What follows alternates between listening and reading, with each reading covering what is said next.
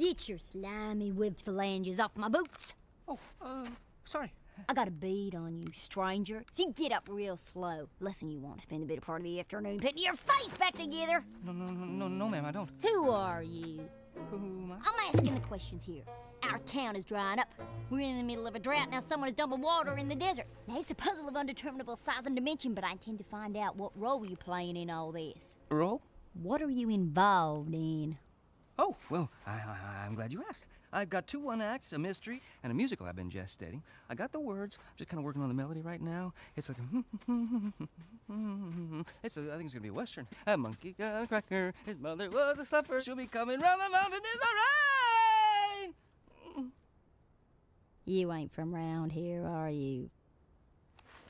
I'm still working on it. So, what's your name? Beans. That's a funny kind of name. What can I say? My daddy plumb loved baked beans. Well, you're lucky he didn't plumb love asparagus. What are you saying? I mean, I enjoy a hearty puttanesca myself, but I'm not sure that a child would appreciate the moniker. My daddy was a great man, even if he did exhibit a proclivity for legumes. And Spicy. You are eating his ashes. Phil! You carry his remains? No, his ashes. He loved to smoke. They never found the body. Oh, well, I'm sure he had his reasons. What are you implying? Nothing. My daddy was never near that mine shaft. Yes, ma'am. He had been sober for over a month, and for you to insinuate that he would abandon his parental responsibilities at a delicate time of my personal development is an affront to my sense of... Miss Beans? Miss Beans? Hello? Hello?